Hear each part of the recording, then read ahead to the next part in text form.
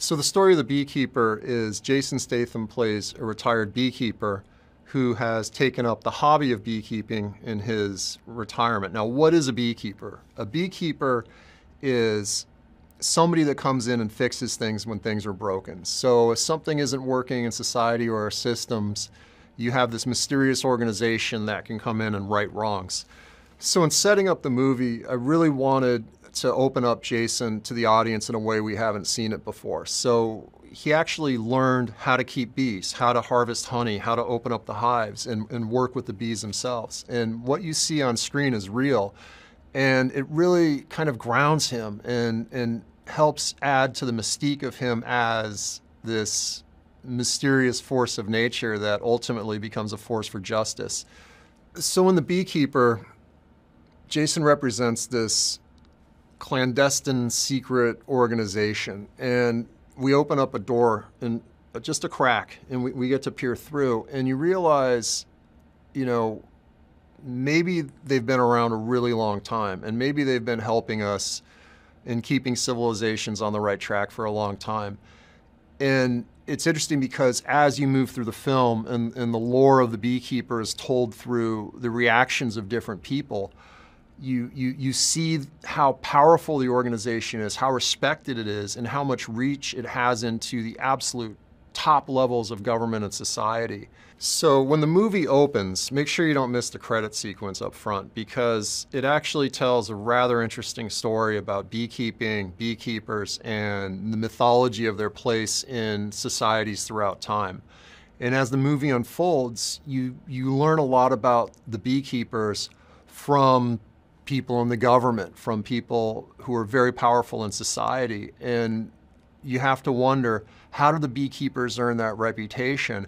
But Jason does a very good job of showing us how. I have to admit, I was a little bit intimidated working with Jason at first because he's so iconic. He's such a the stoic, powerful character.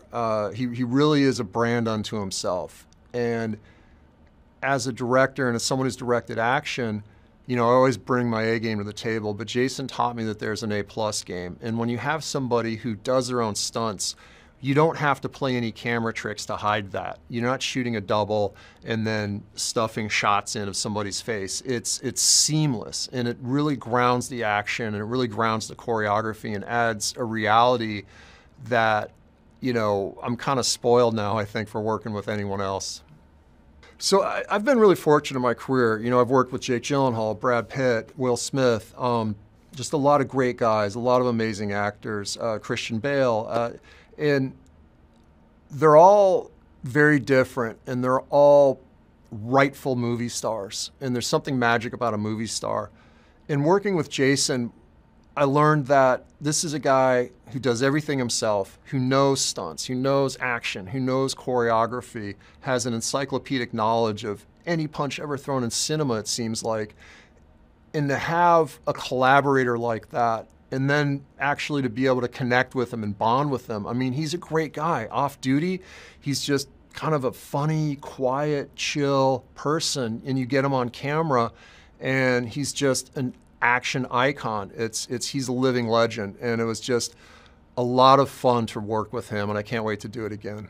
So there's a lot of action in this movie, a lot of action. And the challenge when you have that much action is not being repetitive and having places to go with it and keeping it interesting and fresh for the audience. One of the funnest scenes is the truck stop scene where Anisette shows up with her very large gun and lights the place up. Now, it plays great. It didn't feel so great to make it. I was kind of behind the gun on time. I didn't have the prep I wanted. You know, we were just starting out. It was our first action sequence, so we were kind of learning the grammar of the movie as you do.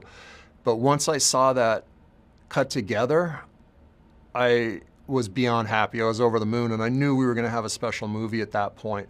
And then it just became about working with Jason, working with Jeremy Marinas, the stunt choreographer, and building more and more exciting sequences. Another great sequence is the SWAT fight outside of 9 Star, where Jason just kind of shows up, feels like this regular guy, and takes down an entire FBI SWAT team himself. And there's a lot of multiple camera work in there, but there's a lot of long takes, and it is because of Jason's ability to do these stunts himself that makes it feel so grounded and real. I mean, you really feel like this guy can take on a SWAT team. And I will say, after that scene and we shot it, I was, a little more cautious around Jason and try to keep on his good side. And then we have, one of the earliest scenes in the movie, earliest action scenes, is it takes place in a barn, and it's actually where, Adam Clay, Jason's character, lives. And some bad guys who are really more street thugs make the mistake of challenging him in his home space. And he makes a very creative use of the things in the environment to take them out. And it doesn't end well for those guys. And I think we like that happening because they actually kind of take out his beehives, which is not cool. So they do have to pay for that. And one of the more interesting and funner scenes to shoot was the bad guys, part of their scamming world is this place called 9 Star, which is kind of the mother hive of the scammers. And Jason goes in there and is being protected by this incredibly capable paramilitary force. And these guys are scary. I mean, they have all this kit on and they have the latest weapons and training and everything. And he does a pretty good job of showing them why a beekeeper is to be reckoned with. So part of the fun of filmmaking, I think the best part of it is casting, and that's what I really love, is working with actors. And combining, very different actors on camera can get you some amazing results. It's like, the whole is greater than the sum of its parts. The magic comes from gifted actors doing amazing things. So Josh Hutcherson plays Derek Danforth, who is, I'm just going to say it, kind of a dumpster fire of a human being. He's a bad guy we love to hate, but he's a person, and he comes from a childhood that maybe wasn't so great, and he didn't get the love he needed, and he sort of is acting out in a sense to find his own way and navigate through the world, which doesn't justify what it does, but as I like to say, everyone's the hero of his own movie, and Derek definitely thinks he's the hero of this movie until he's told otherwise by Jason.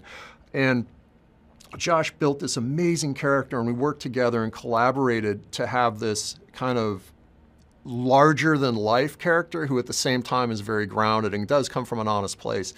And then you pair him up with a powerhouse, classic traditional actor like Jeremy Irons, and you have this clash as Jeremy is trying to wrangle and herd cats with this wild kid with no boundaries and no empathy, and it's like cleaning up after an elephant or a tornado. And you can see Jeremy playing that dilemma of what have I gotten myself into and how do I get myself out?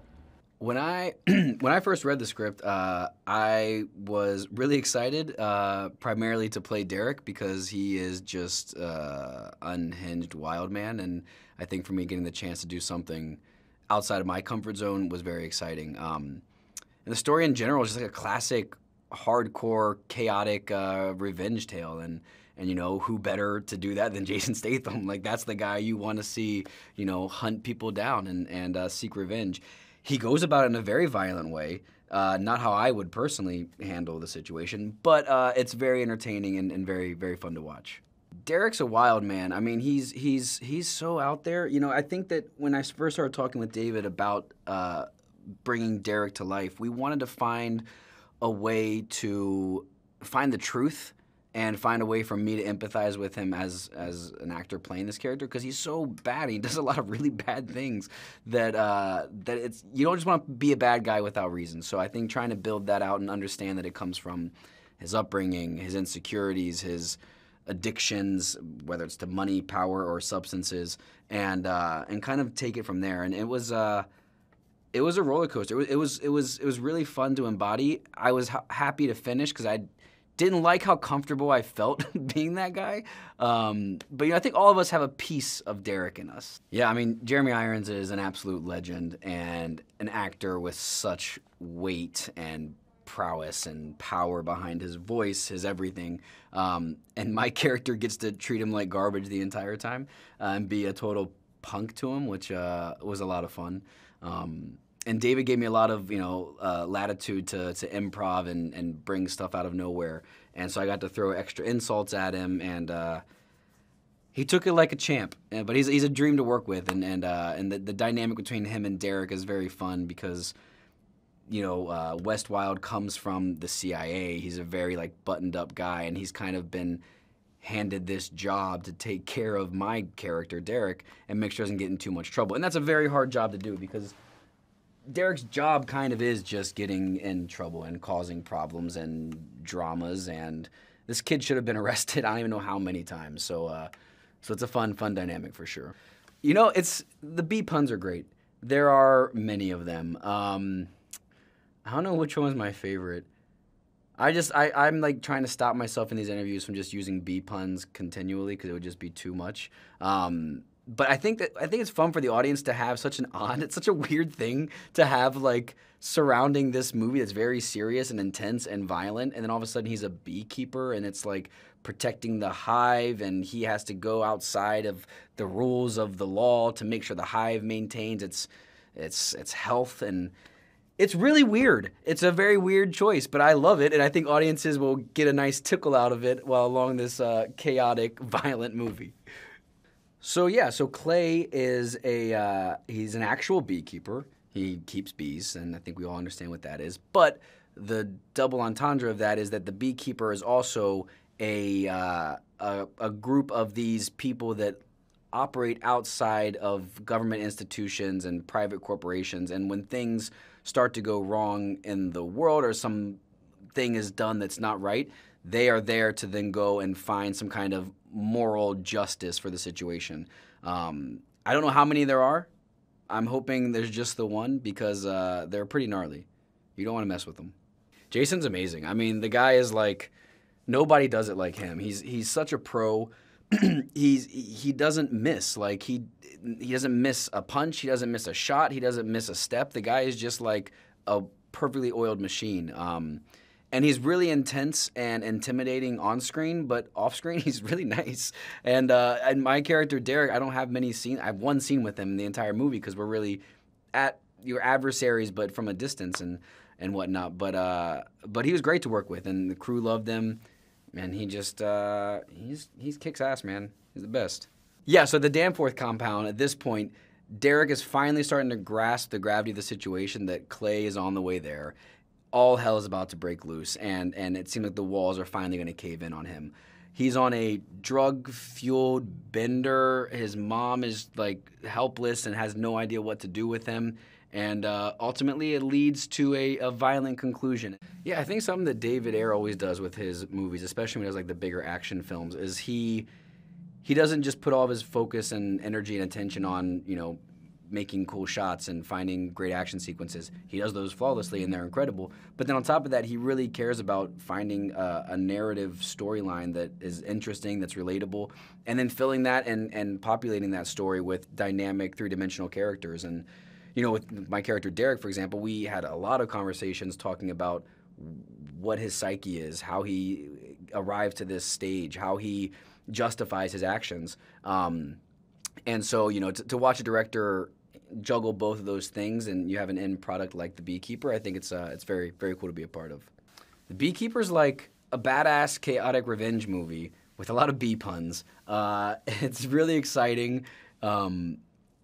It's a story of revenge and you know, going to extremes to try to serve justice. Also talking about, you know, corruption and what power can do to people. And in my character specifically, you have a guy who's completely unhinged and absolutely out of touch with reality and has dehumanized these victims, and that's he's gonna get what's coming for him. Thanks for watching. Make sure to like and comment on the video if you enjoyed it. Subscribe to the channel and hit the notification bell to be notified when new videos are released.